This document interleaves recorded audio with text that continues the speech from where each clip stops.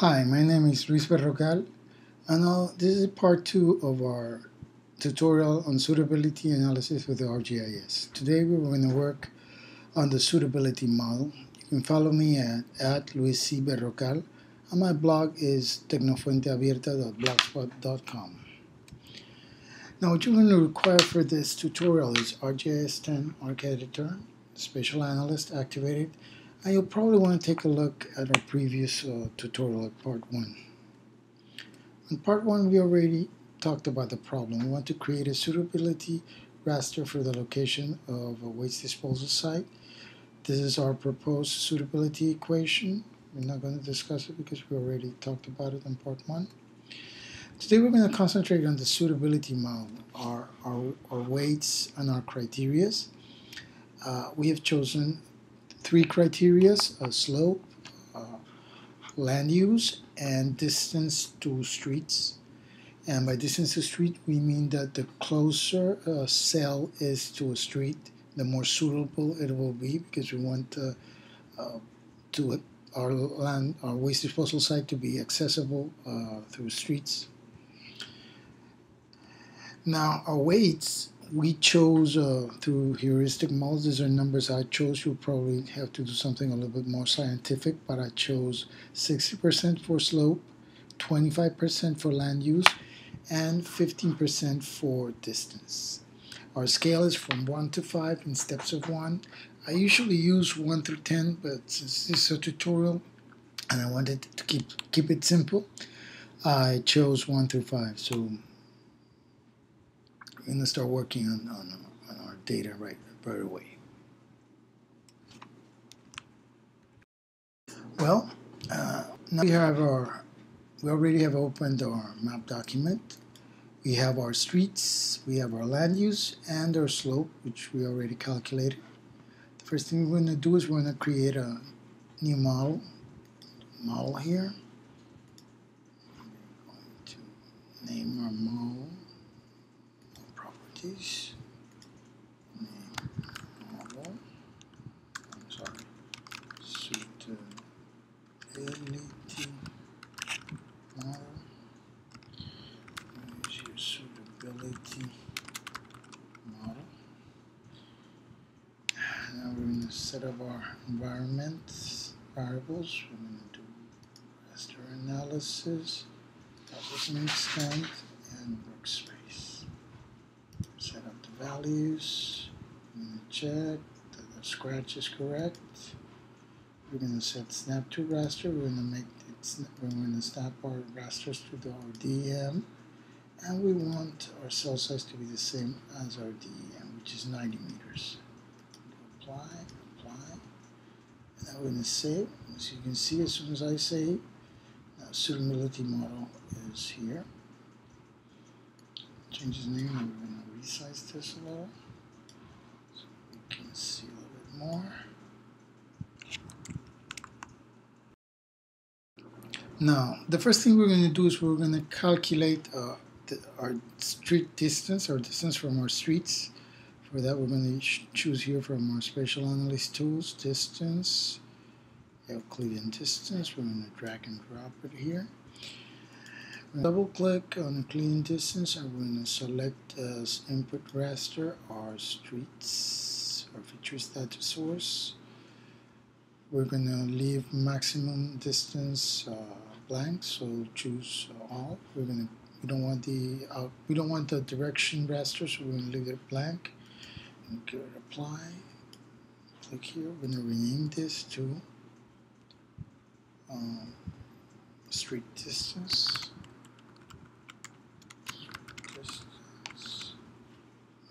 Okay here.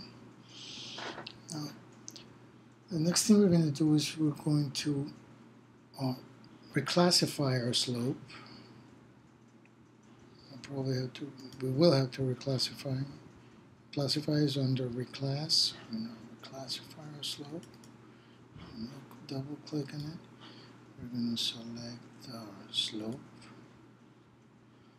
Now we're going to classify this. Since we already have planned on using only scale of 5, we're going to keep the classes on 5. We're going to use quantile. I'll click on OK. okay. And here, since we want our lower values of slope to be more suitable, we're going to reverse our values. So this means that values between 0 and 3 will have higher suitability values. I'm going to click on apply. I'm going to rename this to reclassify slope.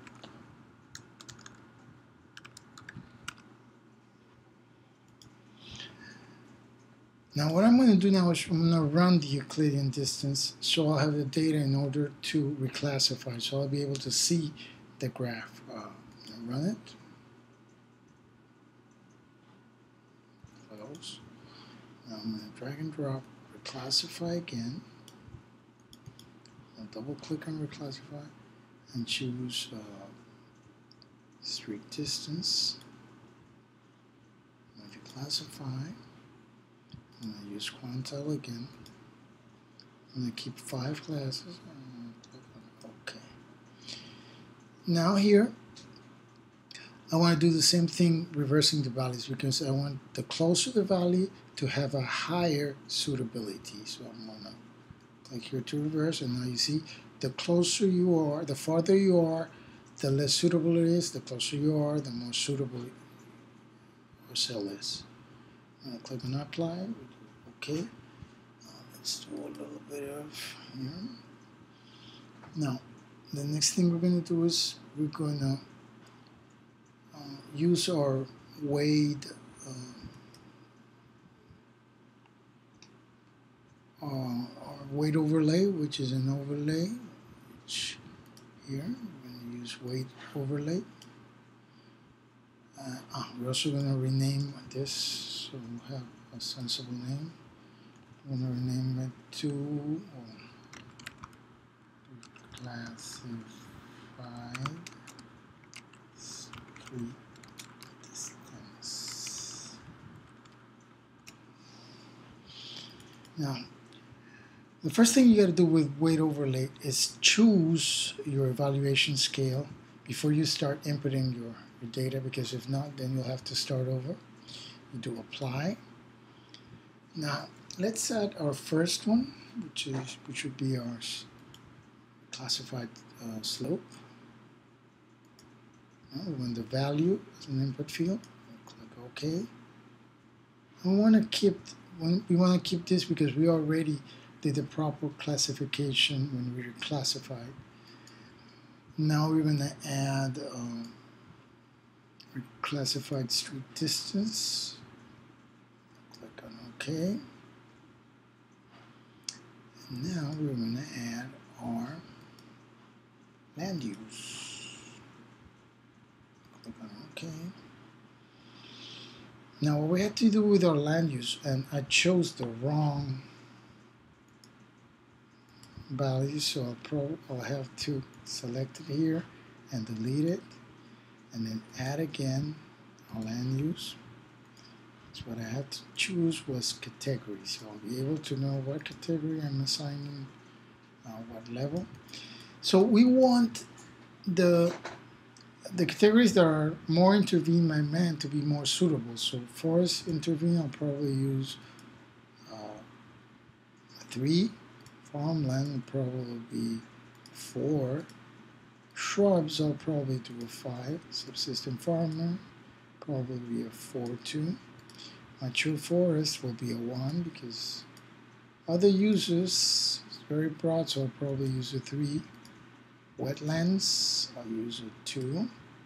Mangroves, so which is kind of a wetland 2, I'll probably use a 2. Water, which is very expensive to build over it, I'll use 1. And we're pretty much ready now to start our analysis. We're going to apply. Oh, oops, I forgot the weights. First thing I have to do here is assign the weight. So we already said that our slope would be 60%. So I'll type here 60%. You'll notice this X here. It's because it doesn't add up to 100. It'll change in a moment. Now our streets, we said we're going to be 15%, and our land use 25. You start here 25, and you see they add up to 100, and the X here disappeared. Click on apply. We're going to do OK. Do alter layout. Zoom again. And let's rename this to Suitability.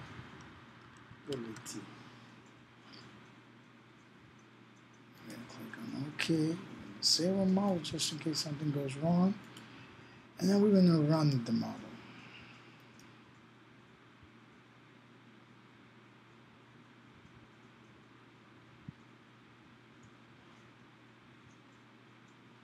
Close.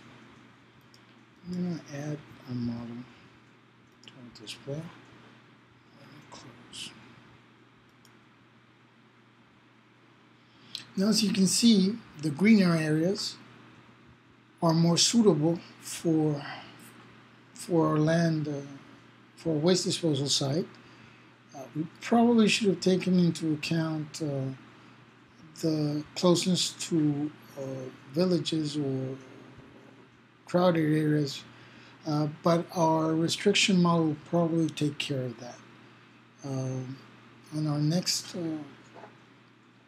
tutorial, we're going to discuss how to combine them and how to find out the most suitable of the lots that we acquire.